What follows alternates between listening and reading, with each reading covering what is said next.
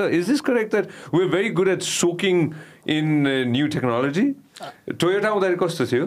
हामी नेपालीहरुकै के छ भने म मिडल इस्ट जाँदाखेरि हजुर त्यहाँ चाहिँ थरी-थरीका साथीहरु छन् बंगलादेशी पाकिस्तानी इन्डियन नेपाली फिलिपिनोज हैन नेपालीको तलब पाउने बित्तिकै you know exactly where they were all in the bars all with the new glasses all with new so Nepalese people we chill out we don't save we spend so we very experimental we're not afraid to take risks त्यसै हामी नेपाली हो हैन त्यो सोकिन हामी गरिहाल्छौँ नि हैन I mean if you look at it if you look at the way we transact monetarily now, F1 Soft has transformed.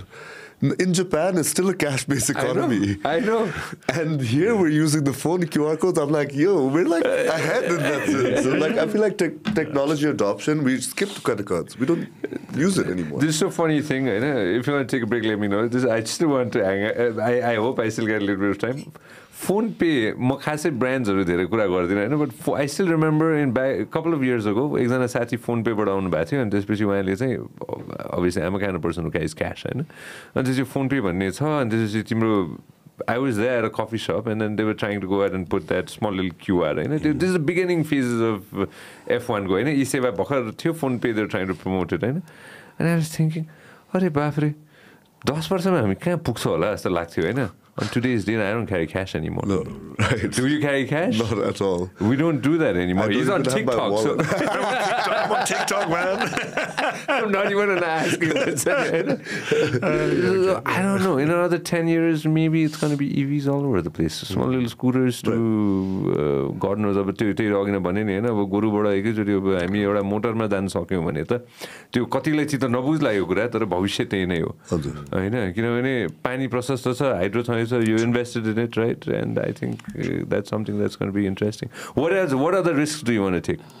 What are the risks I want to take? Yeah, come on, go for it. Spill it. I mean, see, if I'm taking a risk for the greater good, I think I'm happy. And I'm willing to do it. Like, if I'm taking a risk, not just for myself, but for the benefit of many people around me, for millions around me, I'll happily be taking that risk. But if there's just personal gains in mind, then there's no point. That's one thing that I've been, I think, instilled by, again, the family from my grandfather, from my dad, from my mom, even my sisters. One thing is that, do everything right. If you take a risk, take it. What's the point of you reaping the benefits only? So if I take a risk, I want to be able to reward. I want to be able to share it with as many people as possible. Yeah. Yeah. Yeah, no, very, very well said.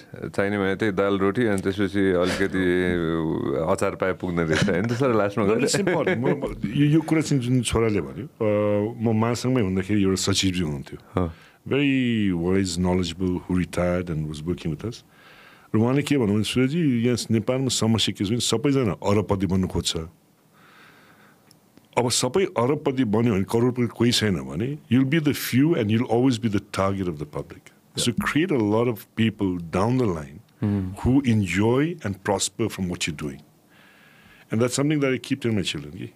आफै मात्र हैन अरूले पनि बनाउँदै लैजाऊ त्यो हो भने then you've got a stronger team हैन एकलै त केही पहाड चढ्ला तर you can't sustain के समस्या भन्दा you can't Hahn so the point is you need to have a team that grows with you so prosperity needs to really go down. It shouldn't be at any given one.